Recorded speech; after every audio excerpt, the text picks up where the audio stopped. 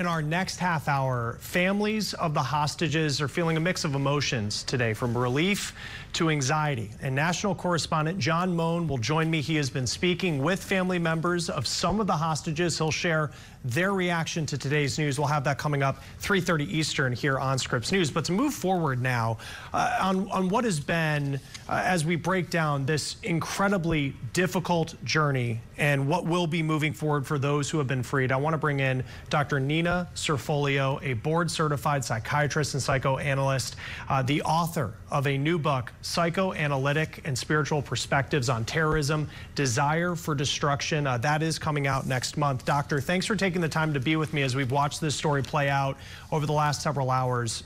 At this point, as these hostages arrive back in Israel, how does treatment even begin to help them?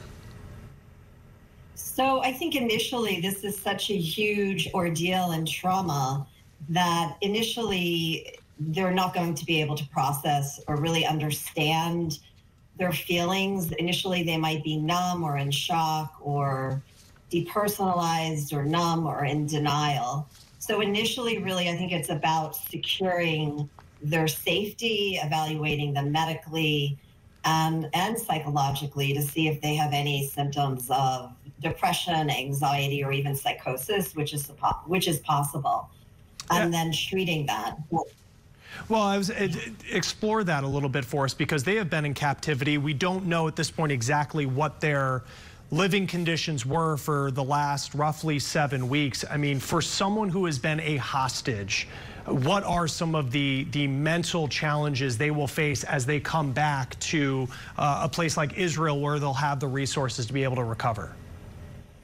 So this is going to be a huge transition for them to go back to their lives. This is a trauma that they'll really deal with the rest of their lives. They might feel a sense of helplessness and hopelessness.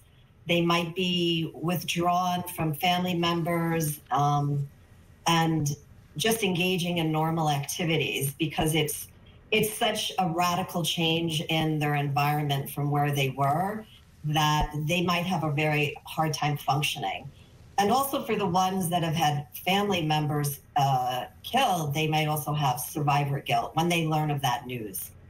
And I know there were reports that we saw that Israeli soldiers over the last couple of days, they were instructed leading up to this release, especially when it came to how they would communicate with the children who were released, not to answer questions if they were to ask where their parents were.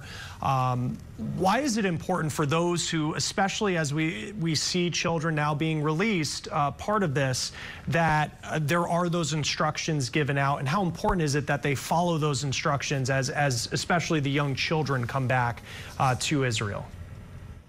Yeah, I think it's so important to respect those instructions and give these hostages space, just even to begin to realize that they're released, that they're free, that they're safe. It might take, days, weeks, even months for them, or maybe not even longer than that, for them to feel safe, that they're secure, that they get the medical care that they need.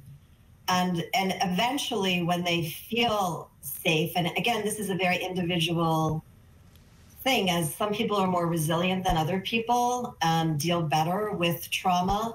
But based on that individual person, when they're doing the best that they are and most optimally psychologically, I think it's important then probably for family members to break that news to them when they're comforted the most, when they feel safe the most. So it's just too much information for them to process initially. And you think too, I mean, I've thought about this today, where we have followed the story of this war for the last 7 weeks, and it's unclear, many of these hostages, if they understand what has actually played out in the outside world as they've been held hostage.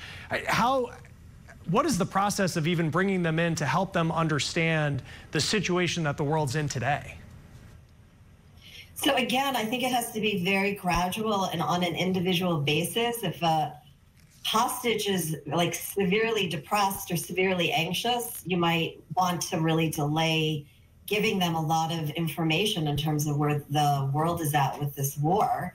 which is horrendous casualties and deaths and people being maimed.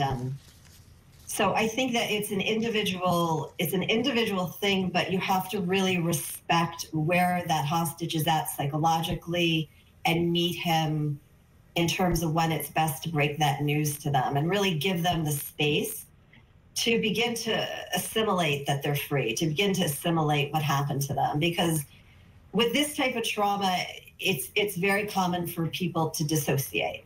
And dissociation is denial or depersonalization, and it's on a spectrum, but this is a severe trauma that most likely they'll have to deal with the rest of their lives. I mean, for little children like the 4-year-old girl who lost her parents, this is a trauma that she'll take years and years to process and understand and hopefully get a lot of therapy for, because it's a huge journey and ordeal that they've undergone, and it's a journey of healing for maybe the rest of their lives, depending on their level of resiliency.